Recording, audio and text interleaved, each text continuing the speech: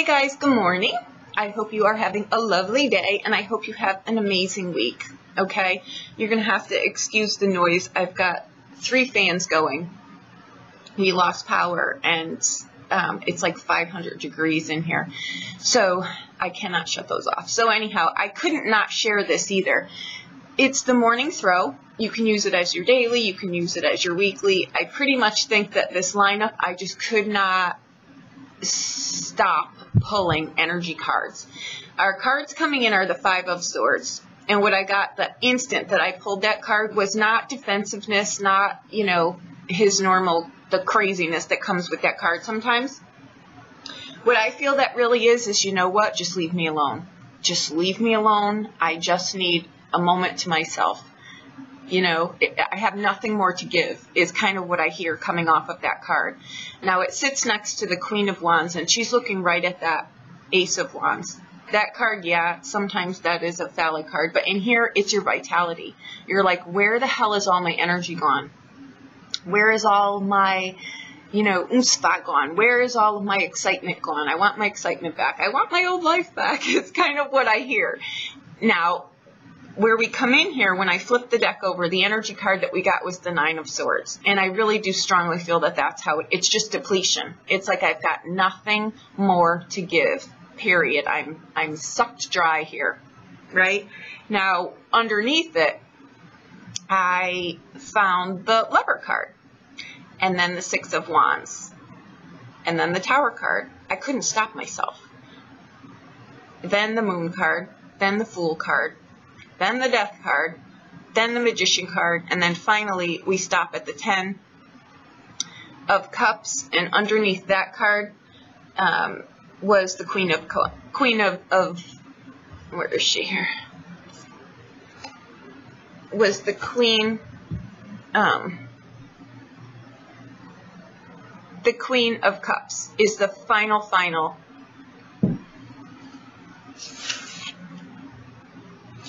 the final energy card. Okay, so not to mention I had to go through 3 cameras to get this recorded, so just bear with me. Take the content away.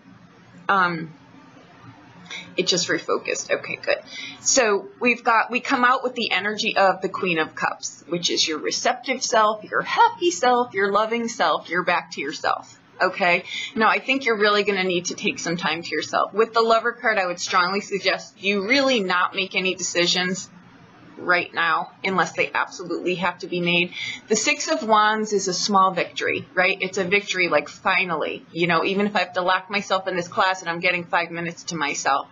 Wands and Swords, I'm going to be honest with you. We come in with the 9 of Swords. I'm pausing for a second. I want to back up to show you something here. For those of you that think you're going to run on empty, I assure you, you're not going to do that because your body will take a hit for it. Absolutely. Wands and Swords speak of your body. They speak of first it hitting your mind and then it hitting your body. So if you're totally exhausted and your mind is just spent, you've not got 2 cents to put back together to form a sentence even, you're going to need to take a little bit of a break because your body will take a hit. Your digestion, you know, you'll catch a cold, something will come up here or worse, right? So I just wanted to point that out. The Lover card, again, is choices, long-term choices. It can be about anything, but in this state, I would strongly suggest you not make any decisions.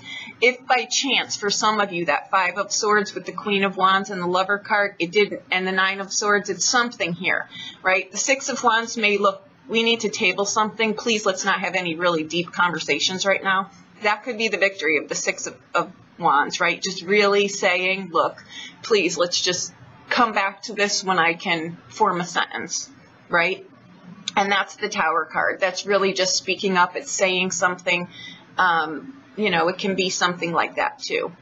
Now the Moon card too is, again, it's a very emotional card. With the Tower card, it's very emotional. You know, it's like maybe the realization of things. It can be anything, right? But the reason that I'm going through this so fast, it's not insignificant. Don't misunderstand me because we have quite a few major arcanas in here. Okay, now we've got the Fool card though. That's new beginnings, vitality. You get your energy back, but I'm telling you, you need to take a time out for yourself, really. Now the Death card, the Magician, and the 10 of Coins, that's how the last of the energy cards there, right? I know that I need to do this. I need to take a break. I need to stop doing everything for everyone. And the Magician is like, whoa, stop. I need a minute, right? You can pull this together, and what this does is it rebalances your life, it looks like, because you've got the 10 of Cups. That is harmony. In the moment, no matter what else is going on around you, you've got harmony.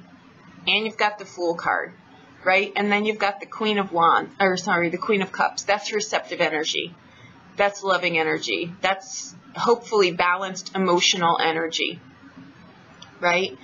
Because with the 2 queens there, you've got vitality and you've got receptivity. That's the balancing of the masculine, feminine energy is what that is. And that's the vitality that you get with the Ace of Wands, right? That's what I think is going on, guys. This is short, but it is very, very powerful. It's a time to just go with your emotions, feel them, you know, don't get carried away by them, but really just feel them and realize that it's the energies. They're very, very strong. You know, I can tell you again, the likes of which I've never seen before. And I've got everything transiting my natals. Pluto, Saturn, Mercury, Mars, shoot me now, you know? So I get it. Just go with the flow. Take some time for yourself. Enjoy yourself.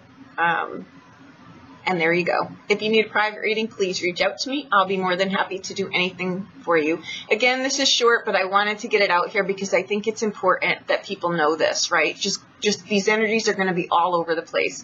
Try to bite your tongue when you know that the words, you know, just taste your words before you spit them out, basically. Okay, so there you go. Thank you so much. Have a great week, guys. Honestly, I'll be back tomorrow, hopefully, and see if things clear up. But this is what we've got now. So forewarned is forearmed. Okay, there you go.